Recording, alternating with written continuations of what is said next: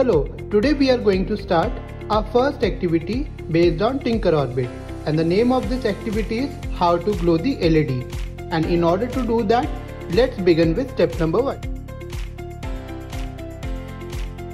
In step number 1, we have to arrange all the components required for this activity. So the component 1 is LED, which is an output device. It is brain, and it is used here to understand the coding concept, which I will let you know in the last step.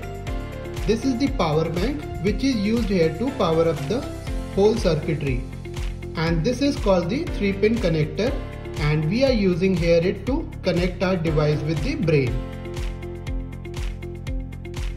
So in this step number 2, we are going to do the connections, and in order to do that, I will first of all join my LED with the brain. So in order to do that, I will first of all take this 3-pin connector. As you can see, I will take one end on the LED, and the second end I will insert in the D6 pin of the brain. So this is the D6 pin of the brain. I will be using this. So I'll insert in this way. So you see, it is connected now. D6 is connected on LED. I'll put it back again. I will first of all connect the first end of this cable here and the second end in the brain. Okay, like this. So now you can see it got powered up. Okay, now in third step we will do the coding part. So in order to start with that, first of all, make sure your Bluetooth in your mobile is on or not. Okay, if it is on, it's okay. If it is not, so you can click on it and make it on.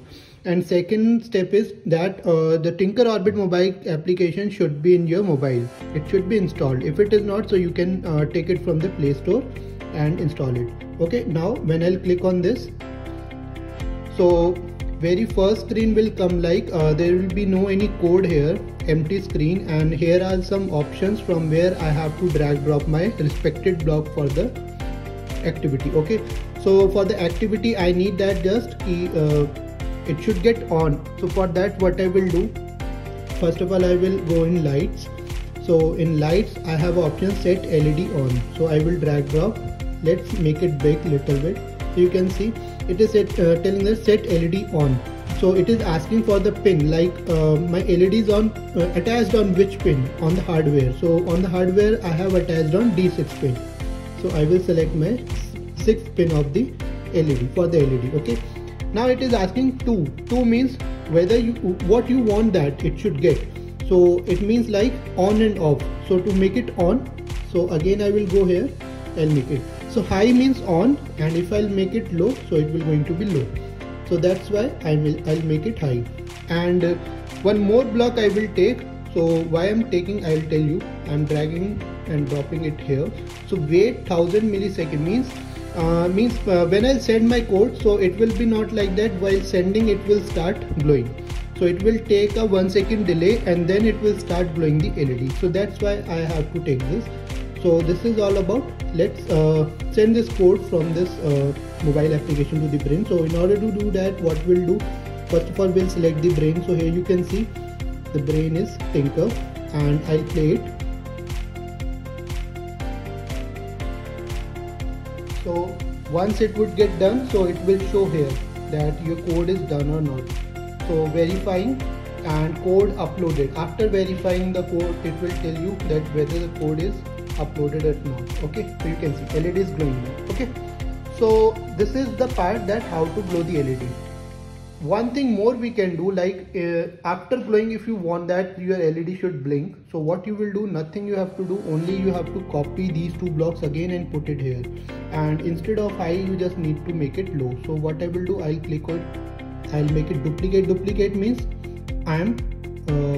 it means like I'm copying it. Okay, so let me scroll it.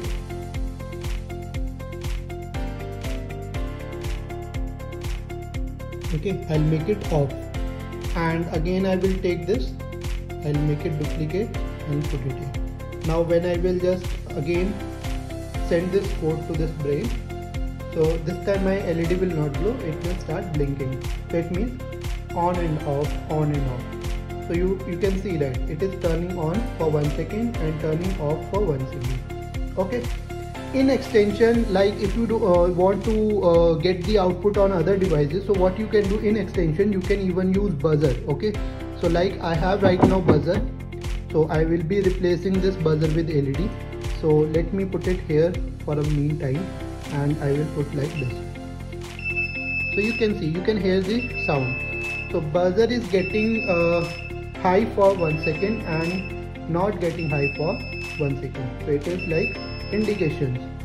Okay, so I hope you have understood the concept, and the coding is very easy. So keep practicing, and I'll be coming with new activity in next time. Take care. Bye bye. Thank you.